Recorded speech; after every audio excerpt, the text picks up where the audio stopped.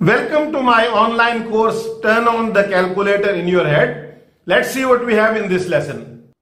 The normal way to add, let's say 56 plus 26 is to put the numbers under each other like this and add from right to left.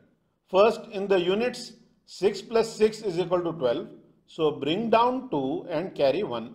Then adding the tens, 5 plus 2 is equal to 7, and adding the carried 1 we get 8. So the answer is 82.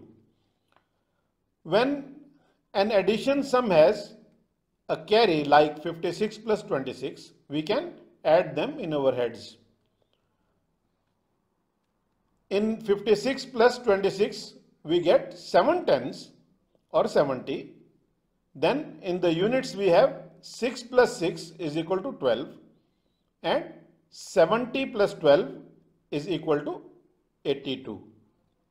So 56 plus 26 is equal to 82.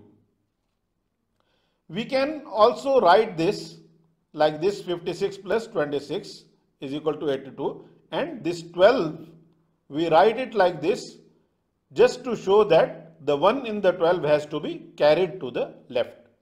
Similarly, we can see that 48 plus 45 is equal to 93.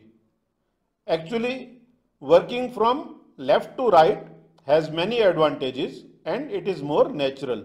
So in this course, we will favor this method.